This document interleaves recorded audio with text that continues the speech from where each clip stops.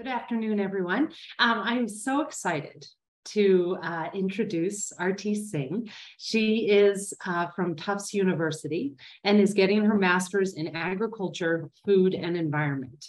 And the couple of things I'd love to just share about Aarti and her work with Bangor Savings Bank is, well, to simply put, the first word that came to mind was wow. It's just incredible, the passion and the caliber of work that has been brought, especially as it relates to data. We handed Aarti this concept for a project, and Aarti dug in, asked incredibly thoughtful questions. The research was amazing, offering recommendations and creating a structure and framework using minimal data sets that we had available, guiding us to find more, and then really creating an output that took a very complex problem and made it incredibly actionable. Not only, did we have an incredible experience with Aarti, but I also wanted to share some other things that were outside of Bangor Savings Bank. Two things in particular. One is, she's already co-authored multiple peer-reviewed articles, which is impressive in its own right, as well as she's a champion badminton player. I have not had the opportunity to go against her in badminton, but I'm also looking forward to that opportunity someday. So with that, I'm going to hand it over to you, Aarti.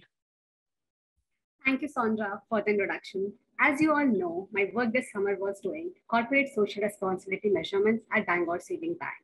To get started, I would like to bring your attention to the background of my project. Next slide, please. You Matter More is Bangor Savings Bank priority. So it is taking steps to report and account for its sustainability practices to improve the world for its employees, consumers, and communities facing climate risks. It will be achieved by managing the climate-related risks like reducing its carbon footprint from its operations and investment, and help BSB differentiate itself in an environmentally conscious marketplace. After doing organizational research, data organization, and cleaning, I created the greenhouse gas inventory for BSB by defining operational, organizational, and temporal boundaries for greenhouse gas reporting. I defined the operational control approach as an organizational boundary for BSB because BSB is a mutual savings bank. 2021 was chosen as a baseline year because we had the best data for 2021. And I made reporting matrix to define operations and sources of emissions. Next slide, please. Due to data sensitivity and privacy, I won't be sharing exact numbers here, but I developed a level 1 scorecard on the left and reporting matrix on the right. I divided the scorecard into 5 categories. Number 1, people and energy, which gave a clear picture of current usage of energy per square foot and carbon emission per square foot. Second, third, and fourth are emissions from different categories like scope 1, scope 2, and scope 3. And in fifth, I tried to incorporate reduction strategies to track BSB's contribution to sustainability and reduced carbon footprint. I also developed an accounting module and data mapping tool to capture data according to greenhouse gas protocol efficiently. However, we captured only a few categories of BSB. For 2021, we aim to capture all data by 2025, as you can see in the image on the right. Next slide, please.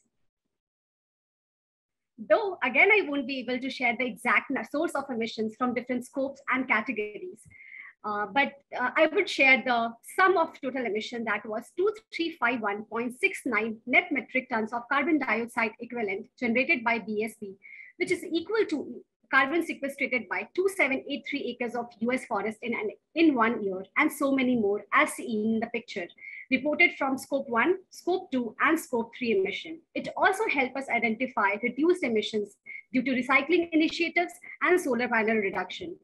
At end, I would like to end by a quote from Yoga Bhajaman. Conscious business happens when the participants in it are conscious. Conscious business transacts when the people in the business are making decisions in a conscious way, just like Bangor Savings Bank.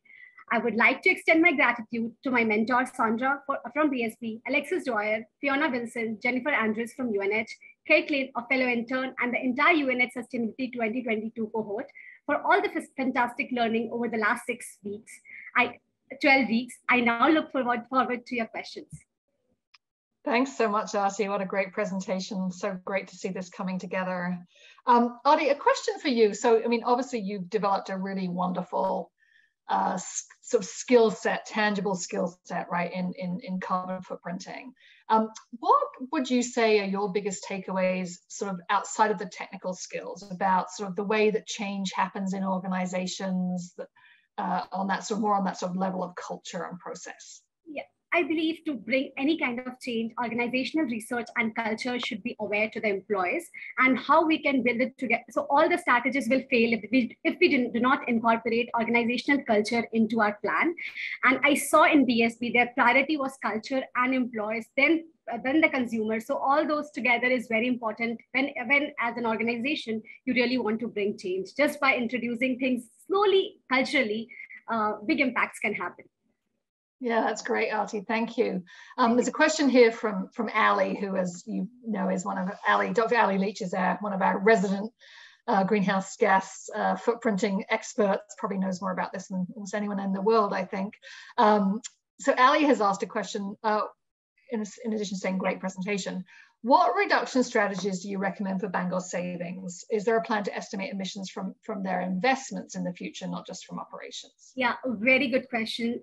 So to add this, there are a few things which has helped BSB reduce its carbon footprint. So right now, BSB just has 9 solar panels, and their carbon emission has reduced by around 15%. I cannot share exact number, but around 15%. That's huge, only from 9 of the solar panels. At the same time, the data centers investment has been very good. Like I have all those things in my scorecard. So in those ways, actually, BSB is trying to reduce its carbon footprint. But in future, first it wants its operation to be sustainable and reduce its carbon footprint from operations. And obviously, I got an opportunity to talk to CEO, and Sandra, and we did discuss about investment, which is in line for BSB to move ahead. But their priority right now was just as an operation, how do we become more sustainable, and eventually explore the investment part